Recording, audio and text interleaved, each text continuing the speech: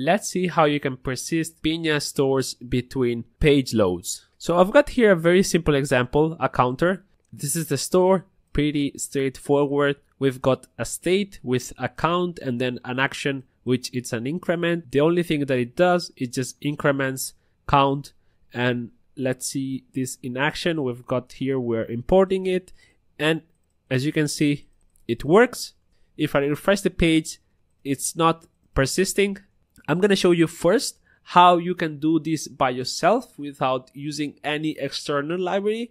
And then we're going to see how you can use an external library to get this done. Pinia has something called plugins. The way that you can create a plugin for Pinia, it's pretty simple.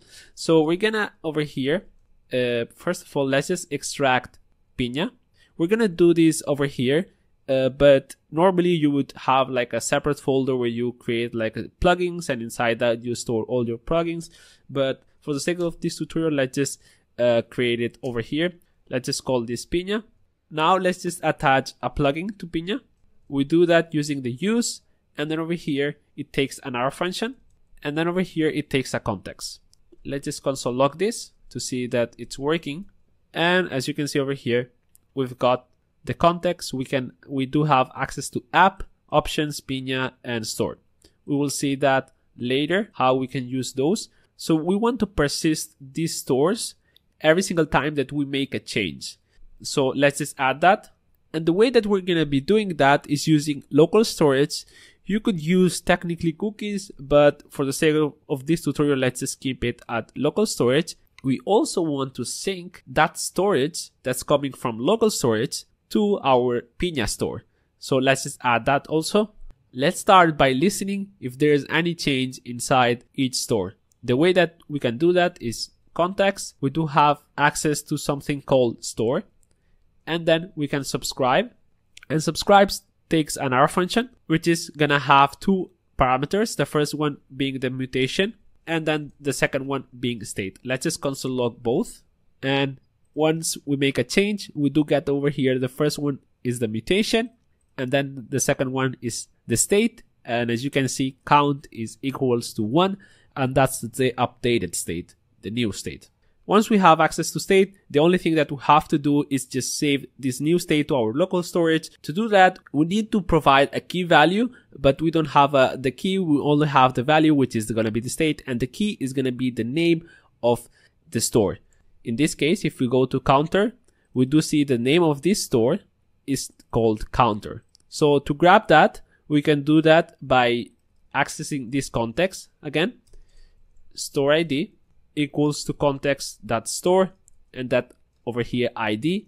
And if we console log this, we do see over here the counter. Now that we have the key and the value, we can just save it. Window.localstorage.stateItem, and then over here the key is going to be storeId, and then the value is going to be the state.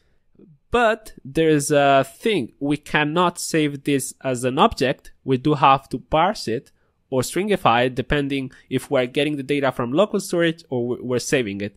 And for that, I'm gonna just create a very simple over here a helper object called serializer, and that's gonna have two methods: serialize, which is gonna be just JSON.stringify, and then deserialize, which is gonna be JSON.parse.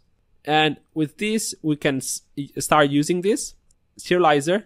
And we're gonna serialize this since it's an object and we want to save it as a string, and then over here state. And with that, we should be good to go. Now let's just refresh this, go to our local storage, and as we can see, local storage doesn't have anything. Now let's just press this, and as you can see, it's being saved over here. But if we refresh, the state inside Pinia is not being updated. We're not grabbing this, and that's what we're gonna be doing now. That's the part sync store from local storage. So let's start by doing that. The way that we can do that is pretty simple. It's doing actually the opposite of it. So let's just use our serializer and then deserialize, because this is gonna be coming as a string and we do want to make it an object. So deserialize, that's gonna take one argument, which is gonna be window local storage get item, and then the name of the key, which is gonna be storeId. And with this, we're gonna save it into a variable called from storage. The thing with this is that we have to take into consideration that it could be null. It could be the first time that we are basically running this. So we have to take that into consideration from storage. So if the value is true, we do want to perform something. And that's the part where we are syncing with our Pinia Store. And the way that we can do that is using context again. And then over here, we do have access to something called store. And then we can do patch. Patch takes only one argument, which is going to be the from storage. Before running this, let's just console log this. We do see counter, which is coming over here from this storeId. Let's just remove this. And then we have count. And then we can see the state, which is the one that's coming from the local storage. So if we go to local storage over here, and we change this to something like 20, we go back, we refresh, we'll see that count 20 coming from the local storage. So now we can get rid of this and we can do the syncing part. Context store patch, refresh this, and as you can see, it's showing over here. We can increment this, we refresh the page, and that's working.